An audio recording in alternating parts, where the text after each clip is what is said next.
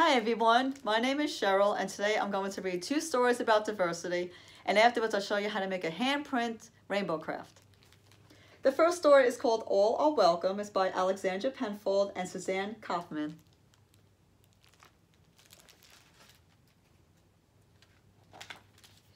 The publisher is Alfred Knopf's. It's a division of Random House Children's Books.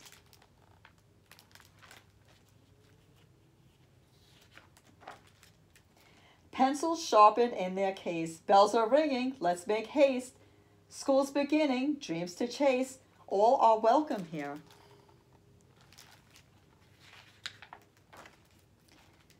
No matter how you start your day, what you wear when you play, or if you come from far away, all are welcome here.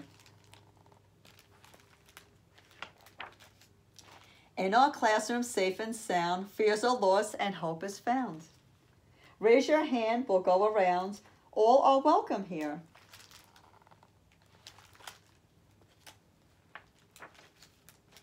Gather now, let's all take part. We'll play music, we'll make art.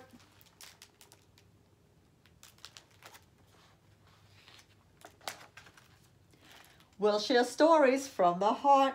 All are welcome here.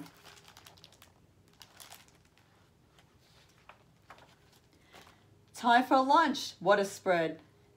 A dozen different kinds of bread. Pass it around till everybody's fed. All are welcome here. Open doors, rush outside. We will swing, we will slide. We'll have fun side by side. All are welcome here. We're part of a community. Our strength is our diversity, a shelter from adversity. All are welcome here.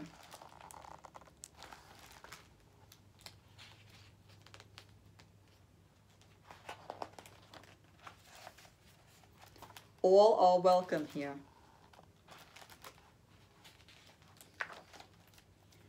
So much to learn, so much to do, and when the busy day is through, can't wait to come back, start anew. All are welcome here.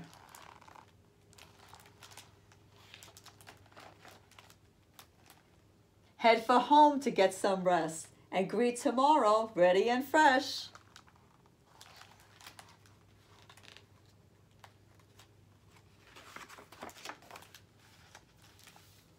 All are welcome here.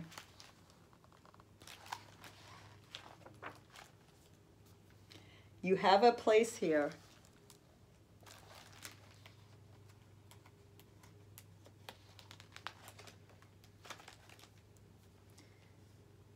You have a space here.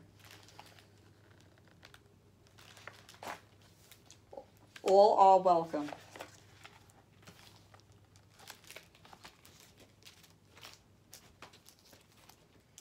The next story I'm going to read is called A Ticket Around the World. It's by Natalie Diaz and Melissa Owens, illustrated by Kim Smith.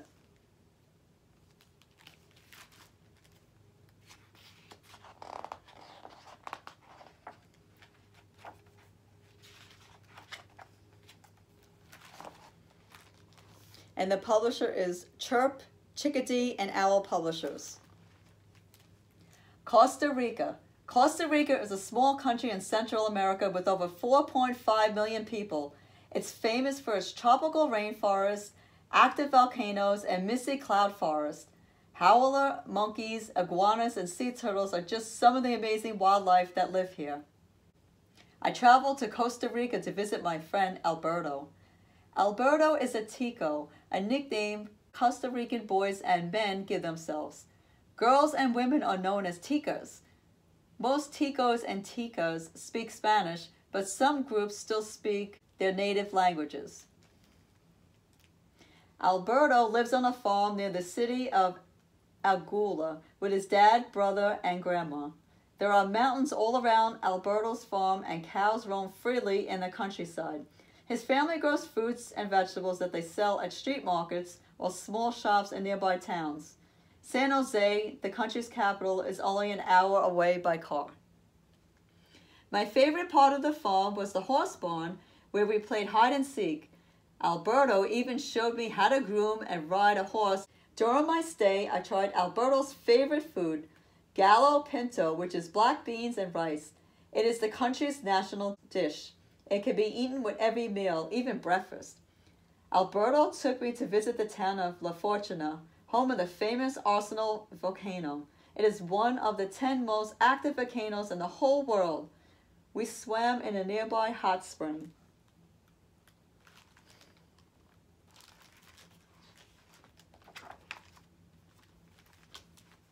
India. India is known for its ancient temples, spicy curries, and the game of cricket.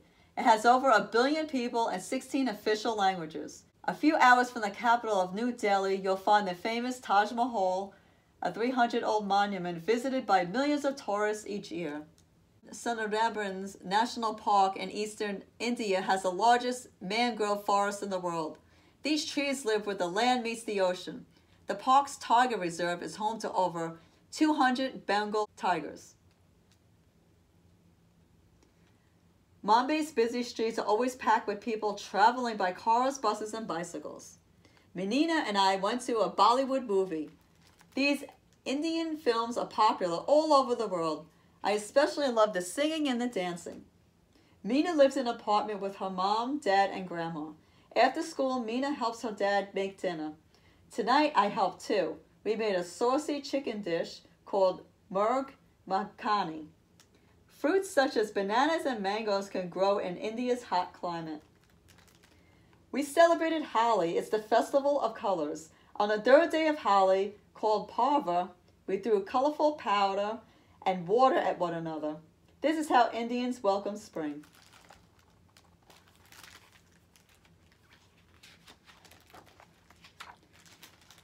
Morocco. The Kingdom of Morocco in North Africa is home to 32 million people and many different cultures. Of the many languages spoken here, Arabic and Berber are official languages, and French is also common. Morocco has 2 seasons, a hot, dry season and a rainy season. Heavy rain and snow often fall in the mountains, while it's drier and hotter closer to the coast. Hello from Morocco. I am visiting my friend Malik. He speaks Arabic and lives close to Rabat, the capital of Morocco. Malik lives with her parents, brothers, cousins, aunt, uncle, and grandmother. There is always someone to play with and share a meal with. The Sahara Desert is the largest in the world and covers much of southern Morocco. We went camel trekking through the dunes of Erg Chebi and saw a fennec fox. I love the Moroccan traditional dish of couscous and vegetables cooked in a tagine. Malik's family serves it with mint tea. For dessert, I tried kab il ghazal, or gazelle's horns. These are pastries filled with honey and almonds. Delicious. Moroccans write using the Arabic alphabet. It was hot when I arrived. Malik and our family were each wearing a long, loose, hooded robe with sleeves. Men and women wear loose, comfortable clothes to keep cool in the hot temperatures.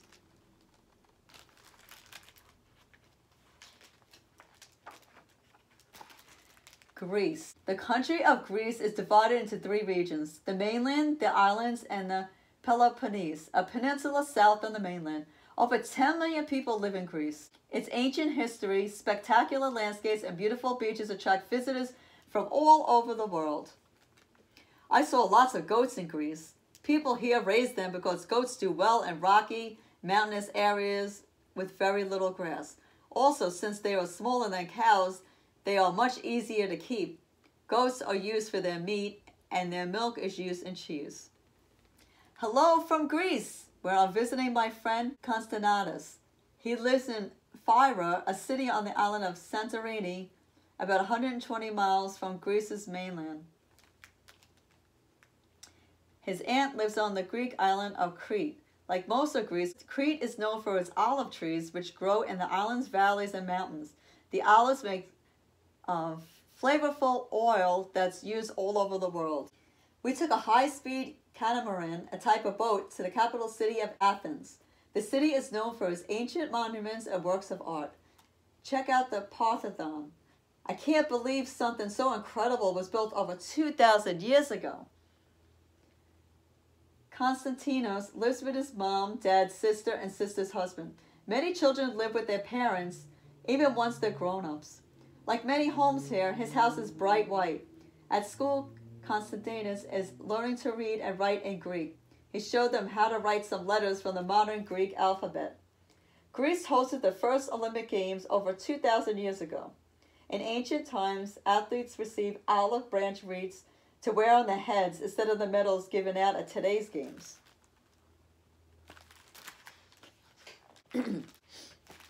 Canada. Canada has a population of about 35 million. It's made up of many terrains, mountains, grasslands, lakes, and oceans. When we traveled to the East Coast to visit the Maritimes, we saw the Bay of Fundy, a long ocean bay with the highest tides in the whole world. Canada is the second largest country in the world, and its climate varies dramatically from coast to coast. Most of Canada is cold and snowy in the winter, but some parts have hot summers.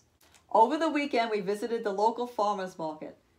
Hi and bonjour from Canada. I visited my friend Cara. She lives in Ottawa, Canada's capital city. In Banff National Park, part of the Rocky Mountains, you can find moose, elk, bears, and even cougars.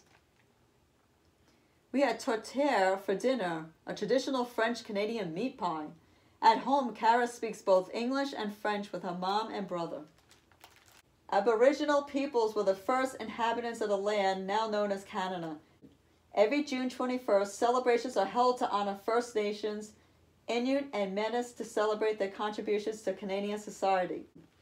Ottawa is famous for its stately Parliament buildings. On the 1st of July, Cara and I joined thousands of others on Parliament Hill to celebrate Canada's birthday.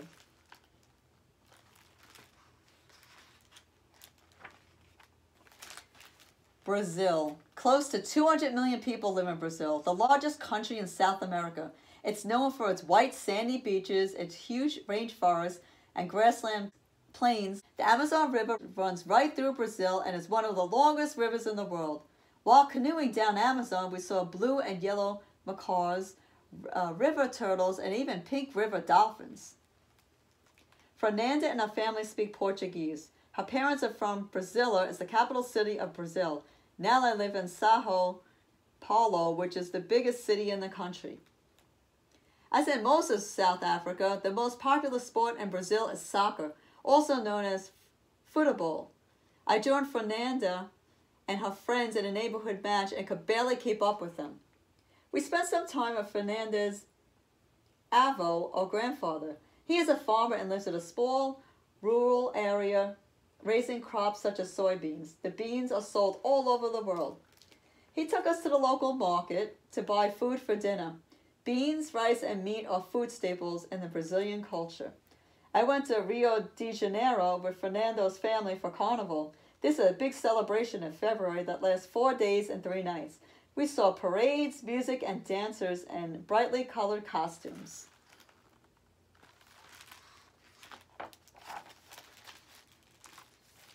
France. Nearly 66 million people live in France. Most of them speak French, the official language. The Tour de France takes place here. The annual bicycle race is one of the most popular sporting events in the world. Leonie's mom was born in a region of France called Normandy. There are many dairy farms there that produce well-known French cheeses like Camembert and Brie. Bonjour! In France, I stay with my friend Leonie. She lives in Paris, the capital city. Leonie lives with her mom, dad, and sister in a building that was built hundreds of years ago. Paris is an old city and many historic buildings and monuments. Paris is home to the Louvre, which is one of the most visited museums in the world. It houses the Mona Lisa, a famous painting by Leonardo da Vinci. It took us an entire day to see only half of this huge museum. The Eiffel Tower is another famous monument in France. A trip to the top meant standing in line for a while, but the view of Paris from above was worth the wait. I traveled by train with Leonie and her family to Versailles, which is outside of Paris. Her mom packed a picnic, ham, cheese, and a popular French bread called a baguette. There are many ways to get around Paris. We mostly rode the Paris Metro, Paris's subway system. Biking is also popular. Leonie rides her bike to school every day.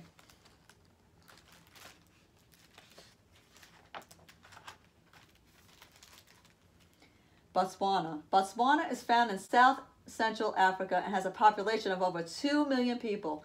Most of the country is covered by the Kalahari Desert. The people of Botswana are called Botswana. The official languages are English and Setswana. Paloko lives with his mom, dad, and sister in a round hut. She showed me the chicken coop in their yard. It's Paloko's job to clean the coop and collect the eggs for his family to eat. Paloko's cousin is a tour guide at Chobe National Park. He took us on a safari to see African wildlife, including giraffes, crocodiles, gazelles, hippos, and lions.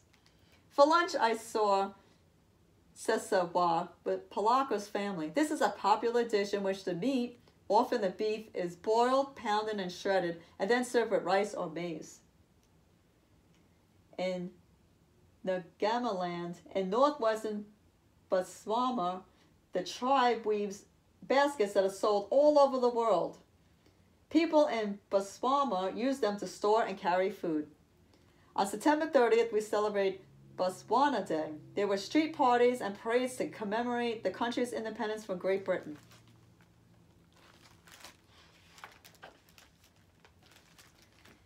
China. More than 1 billion people live in China. The large country has many different landscapes, from deserts to oceans to mountains. Dragons are a symbol of good luck in China. Every June, people participate in dragon boat festivals across the country. The family shop for fish and clothes at the market. Market vendors also sell noodles, beans, and toys. Because China is so large, weather conditions vary depending on the region. The south has an extremely warm climate, while the northeast hardly has a summer at all. We visited one of the most famous places in the world, the Great Wall of China. This historic wall, built to protect the Chinese Empire from attack, is believed to be over 2,000 years old, and is so big it can be seen from outer space. Zhano speaks Mandarin Chinese and learning to read and write at school using Chinese characters. Zhano lives with his mom, dad, and younger sister. He is very close to his family. He eats rice with most meals and almost everything with chopsticks. It was tricky to get the hang of them at first. I celebrated the Chinese New Year with his family. They handed out gifts of money in small red envelopes, and we all danced in a traditional dragon costume.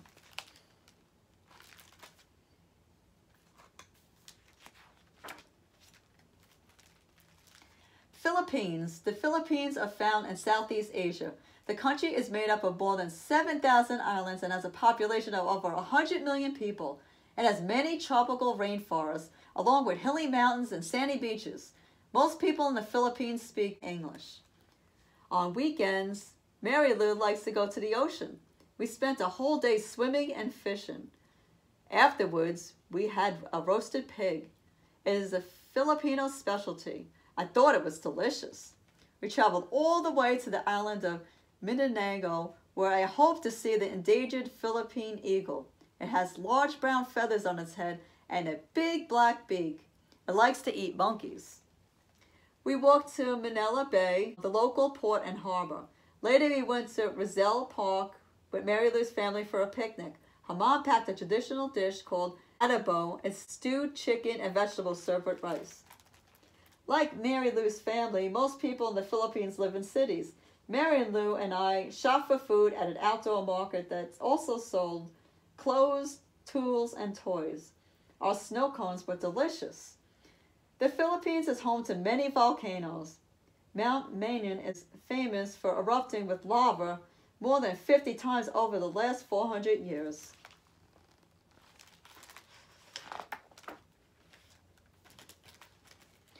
Australia. Over 22 million people live in the land down under. Australia is the only country in the world that covers a whole continent. Its countryside, known as the Outback, is remote and full of grassland.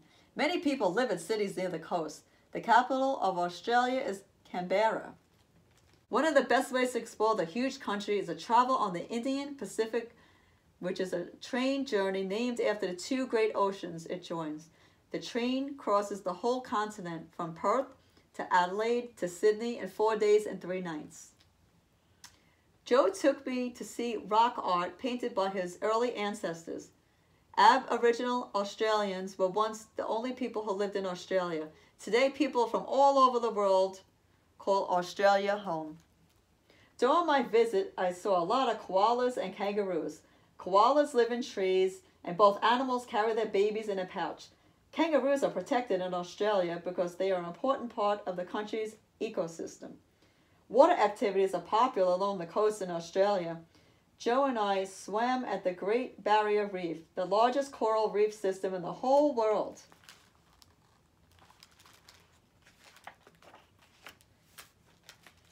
The United States. The United States of America is the third largest country in the world and is home to over 300 million people. America's landscapes include deserts, mountains, grasslands, and oceans. It is the home of Hollywood, a neighborhood in Los Angeles. It is the place to go if you want to see a movie star. The weather of this large country varies. The West Coast can be mild and rainy, while other parts of the country experience all 4 seasons. Alaska and Hawaii are the only states not connected to the rest of the country. Alaska is next to the northwestern Canada, while Hawaii is a chain of islands in the South Pacific Ocean. Eddie's grandparents immigrated to the United States from Mexico, so his family eats many traditional Mexican foods.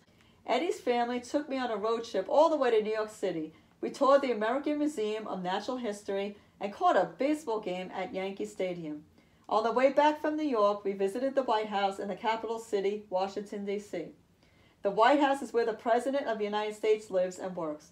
The President's family lives here too.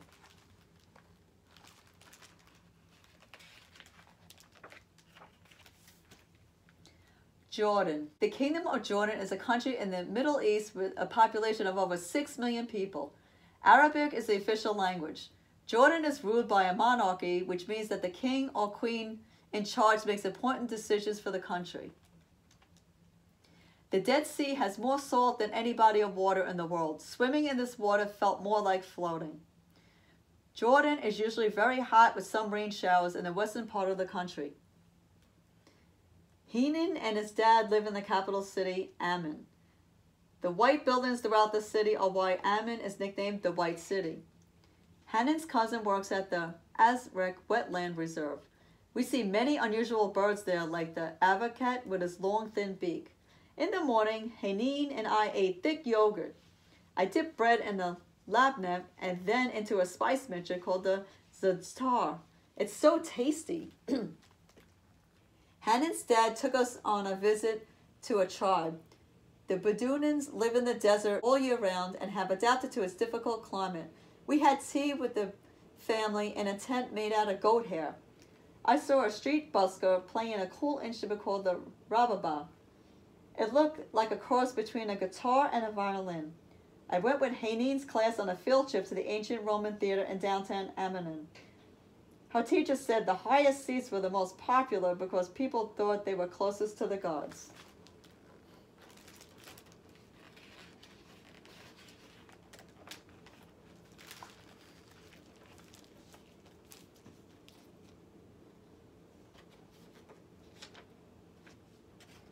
Now I'm going to show you how to make a handprint rainbow craft. This is what it looks like. The first thing you're going to do is you're going to color the rainbow any colors that you like using crayons or magic markers. Next, you're going to cut out 3 hands.